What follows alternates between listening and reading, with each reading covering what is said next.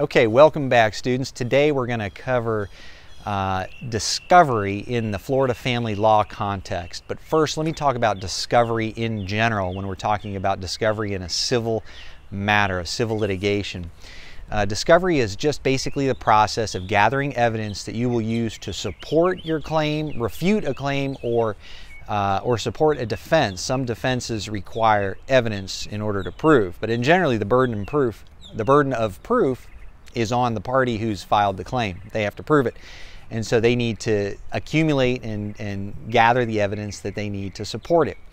Now, discovery fills out what I'll call the closed universe of civil litigation, because civil litigation is a process of gathering all the evidence and putting it all into a universe, and then that universe gets closed in a sense that when you get to trial, the judge isn't going to allow you to introduce new evidence that hasn't been discovered during this discovery process. They won't allow you to call a witness that you haven't disclosed. They won't allow you to bring in paperwork that you haven't turned over, unless it's very compelling reason to do so, such as very last minute creation or discovery of these sort of things. But in general, it's a closed universe, and so this process is very important because you're going to fill that universe with all of the facts and evidence that you will then use at trial. Now, how do you do this? Well, discovery, in my opinion, is broken into two big phases. The first phase I'll call the informal discovery phase, and that's where you go about just gathering the evidence on your own without any official paperwork and use of the court. In other words, you can have the client, or the client can simply get their tax returns, get their bank account statements, get their financial statements, get the property records and those things that they have legal access to, and turn them over to you, turn them over to the paralegal, or start to assemble them themselves in an effort to get the information they need in order to, again, prove the claim.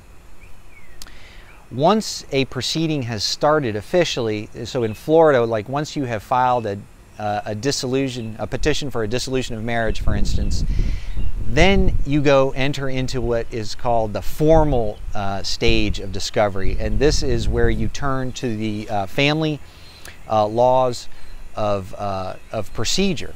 And the family laws of procedure spells out exactly the types and the methods of formal procedure, formal discovery that you can use in order to gather the evidence. And the formal stage is broken into two parts. The first part is mandatory disclosure. Now, for mandatory disclosure, I want you to look at two things. I want you to look at Florida, the Family Law Rule 12.285. That spells out the mandatory disclosure, exactly what you have to disclose and when, which is 45 days after service of the pleading. And take a look at Form 12.932. That's Form 12.932. I've got links below to it, but that form is a certificate of compliance, and if you look at that form, it spells out exactly what it is that you're certifying that you have turned over. Now, the point of mandatory disclosure is to fulfill one of the goals of discovery, which is to move this process along and to get the parties to exchange this information right at the beginning, so that they're not hunting and searching for it, for months at a time. Because discovery is not meant to be a game of hide and seek. It's not supposed to be a treasure hunt. It's supposed to be an open and full disclosure of the evidence that you have, or the evidence that you think the other party has. And so that's what the rules and the laws are designed to do, to turn that information over and not hide it. You can't hide it unless you have a legal ground for not turning it over, such as it being work product or protected by the attorney-client privilege. Now, if you go to the Florida Family Law Rules of Procedure, again, like I said, they spell out exactly the different types of formal discovery.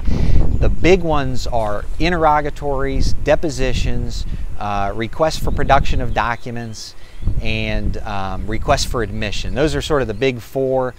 There's others concerning expert witnesses, examination of a person, or an evaluation of a child. Those are all different types of formal discovery processes that can be used. The rules lay it out exactly how you're supposed to do it. If you look at the Florida family law forms, 12.930 to 12.932, those contain some general forms for interrogatories and service of requests for production on non-parties, which you can do.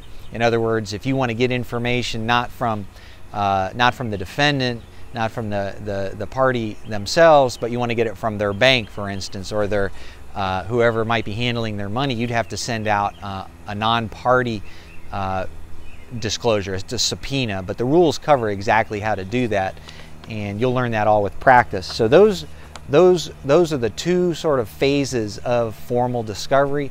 And again, the purpose of it and the design is to encourage a full, frank disclosure of the evidence. I've also included a link to the 2019 Florida Handbook on Civil Discovery Practice. It's not written specifically for family law, but it's very, very useful and relevant. And if you really want to get a thorough overview and become a real expert, take a look at that. Take a look at that handbook and read it and know it. And I'll go into more details about these different formal processes in additional videos. If you have any questions, please ask them below, and I'll see you again next time.